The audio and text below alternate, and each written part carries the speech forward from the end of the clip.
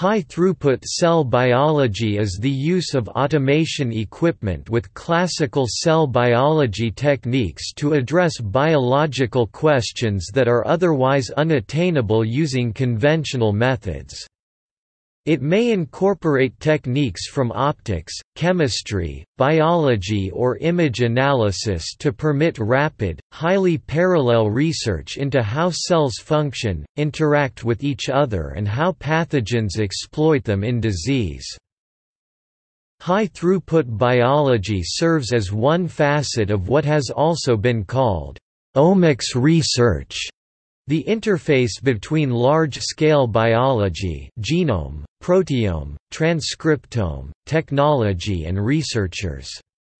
High-throughput cell biology has a definite focus on the cell, and methods accessing the cell such as imaging, gene expression microarrays, or genome-wide screening.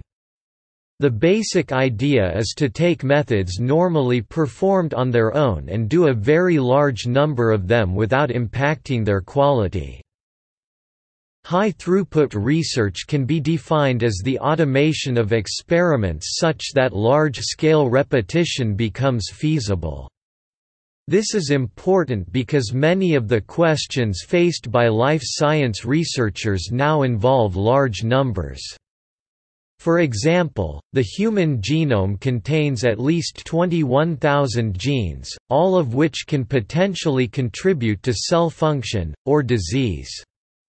To be able to capture an idea of how these genes interact with one another, which genes are involved in and where they are, methods that encompass from the cell to the genome are of interest.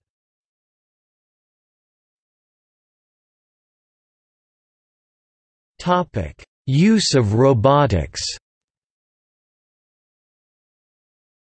Classical high-throughput screening robotics are now being tied closer to cell biology, principally using technologies such as high-content screening. High-throughput cell biology dictates methods that can take routine cell biology from low-scale research to the speed and scale necessary to investigate complex systems, achieve high sample size, or efficiently screen through a collection. It has a greater emphasis on function rather than discovery, and will have its most significant impact in exploring biology as we progress toward models of the cell as a system rather than isolated pathways.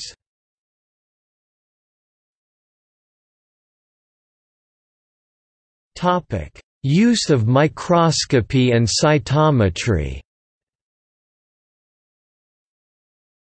High-content screening technology is mainly based on automated digital microscopy and flow cytometry, in combination with IT systems for the analysis and storage of the data.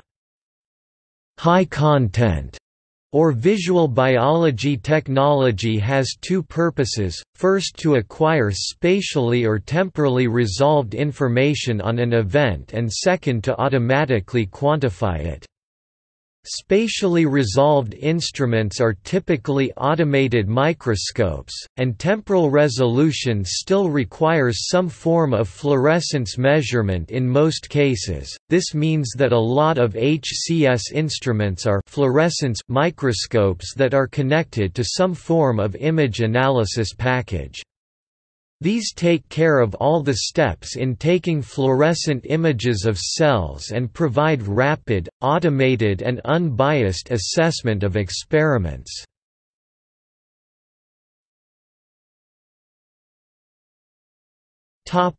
Development of technology. The technology can be defined as being at the same development point as the first automated DNA sequencers in the early 1990s. Automated DNA sequencing was a disruptive technology when it became practical, and even if early devices had shortcomings, it enabled genome-scale sequencing projects and created the field of bioinformatics. The impact of a similarly disruptive and powerful technology on molecular cell biology and translational research is hard to predict, but what is clear is that it will cause a profound change in the way cell biologists research and medicines are discovered.